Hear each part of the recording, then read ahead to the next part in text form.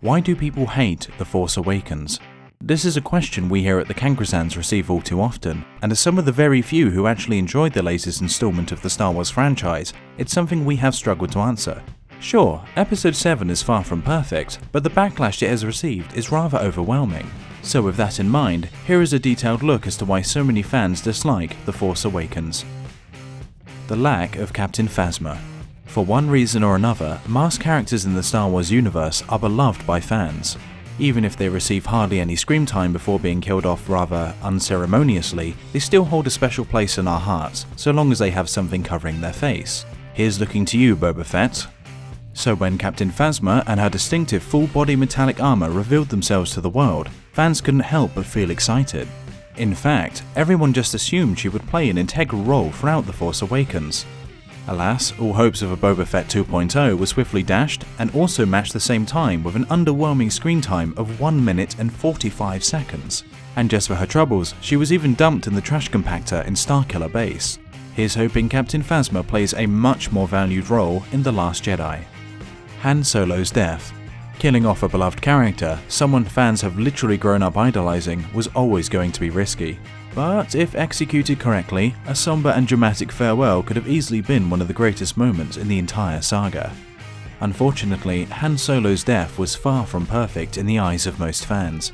To begin with, the nostalgia pop for everyone's favourite smuggler was quickly dampened by the realization that Solo looked a little bit worse for wear. A tad harsh, we know, but not everyone found it so easy to watch a not-so-youthful incarnation of the legendary character. Secondly, no one really seemed to care about his death post 5 minutes, given the ongoing search for Luke Skywalker. The icing on the unsavory cake, however, had to be the way in which Solo was killed, and more importantly, who he was killed by. Not only was his imminent impaling through the chest easy to foresee, but the fact it was Kylo Ren who dealt the final blow simply infuriated thousands of moviegoers among the globe. Speaking of which, Kylo Ren and the new canon. You know that thing we mentioned earlier about how Star Wars fans adore characters with masks? Well, ever since promotional material for Episode 7 depicted Kylo Ren as a Darth Revan-esque warrior, a preconceived thought of badass quickly attached itself to the antagonist. And so, nobody expected a pretty boy behind the mask, nor did anyone predict such a morally complex and troubled figure. His tough guy status was then shattered completely following his failure to defeat the untrained Rey in lightsaber combat. In essence, fans would have much rather seen Jacen Solo from the Legends universe than his canon counterpart. Mare Rey Sue. As touched upon in the previous entry, Rey was far too powerful for someone who barely knew what the Force was. Sure, as the main protagonist, we should root for her and wish her all the success in the world, but the sudden mastering of her newfound abilities felt incredibly rushed and too convenient, to say the least.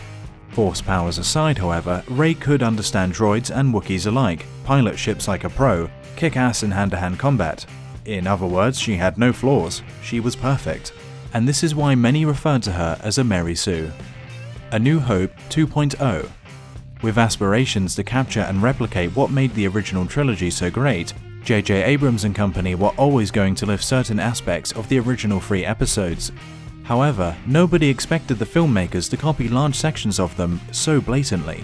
I mean, the similarities are endless. A droid entrusted with vital data, the death of a wise and elderly character, a lonely protagonist stuck on a desert world, a cocky and dashing pilot, a super weapon capable of destroying entire planets.